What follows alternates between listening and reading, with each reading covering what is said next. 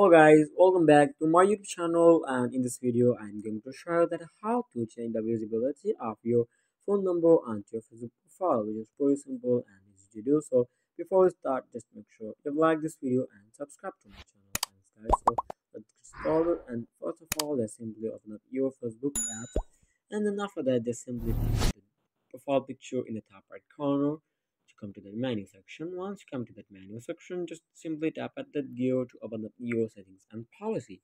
Once you come to your settings and policy, just simply tap at policy checkup, just like that. And after that, just simply tap at how people can find you on Facebook. Just simply tap on it and tap continue and tap next.